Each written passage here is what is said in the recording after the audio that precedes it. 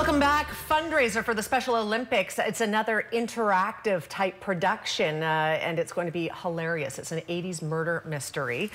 Joining us to talk about it is sitting next to me, Alicia Ashcroft, and sitting next to you, we have Alandra Barton, the director. You're acting in this production, and you're the director. Welcome to the show. Thank you for having us. In years past, Joey and Julia got married. That was the theme, like Tina and Tony's wedding. Most of us have heard about that. You can sort of be involved as much as you want in the production. This won't be dissimilar to that. No, it's going to be almost, it's a similar sense of you coming as a guest and coming and enjoying a meal and being at the table and being involved with the actors. And it's a high school reunion. So basically you can show up and pretend you're Susie from Biology 11, or you can also not be involved. My husband's always like, do I have to like say anything? You don't have to say anything. You don't have to. But if you'd like to be involved, the more the merrier. Okay, so let's hear about your role. You are Olivia Applebottom. You're a teacher. Yes, retired teacher, Olivia Applebottom Bush, if I include my husband's last name. Now, my husband went to prison for a little indiscretion with a high school student, and it was quite, destructive to our marriage. Played by Dushan Magdalene from the film festival. He's awesome. Yeah. Yes. Oh my gosh, I'm so thrilled. And so that's our story, but there's a whole bunch of other stories as well. But there's a high school student that comes back and she's famous, and she's putting a lot of thorns and a lot of sides, and there's a lot of reasons to get rid of her. Hence the murder mystery. Hence the murder mystery. So Alandra, you're the director. How's it all going? It's really come together. It's great. We kind of started with a really bone bare skeleton in the beginning and kind of built it up as a team, and it's really taken an amazing shape. I'm very pleased with it. So this is at the Fairfield Inn, no, the Pacific Inn. Pacific Inn. And that's in Lower Aberdeen, I'm pretty sure. Yes. Yeah. And so it just works. You come for dinner. Everybody's sort of, you don't really know who's the cast and character member until you start seeing things unfold, and it sort of unfolds around you as you're eating dinner?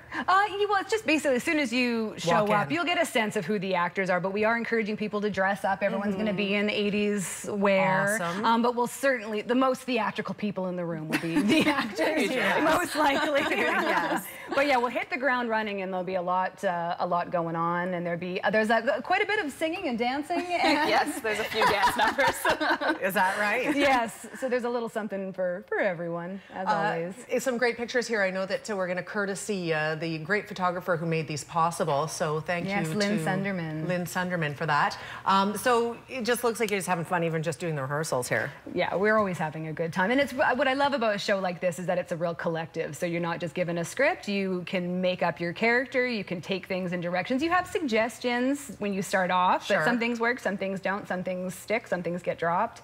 And you know what? You don't even know how it's going to go until you have the audience. That's the thing that's really fun. So as one of the actors, of course, Alicia, you're hoping that people are going to come and want to interact and be fun, right? Because you guys feed off of that. Yes, absolutely. But we also prepare ourselves for people not being interested in that and putting on a show for them. Because, at the end of the day, they've come and they've bought a ticket and they want to have a meal and they want to be entertained, and not everyone is going to want to jump in. So as much as we do encourage it, you can just come and be yourself, and we'll do the work for you. That is so much fun.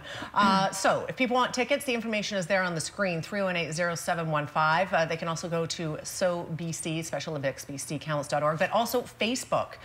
Easy enough there, of course, as well to get a ticket if you're interested. This is not this weekend, but next weekend. Yes. Fabulous. Yeah. Don't miss it. It's going to be a lot of fun. And it's for a great cause too. So. Yes, great fundraiser. And the funding stays local for local athletes, which is really important. Fantastic. All right, we can pull away from that. Again, a special thanks to Lynn Sunderman for making those pictures possible. And anything else you guys want to add?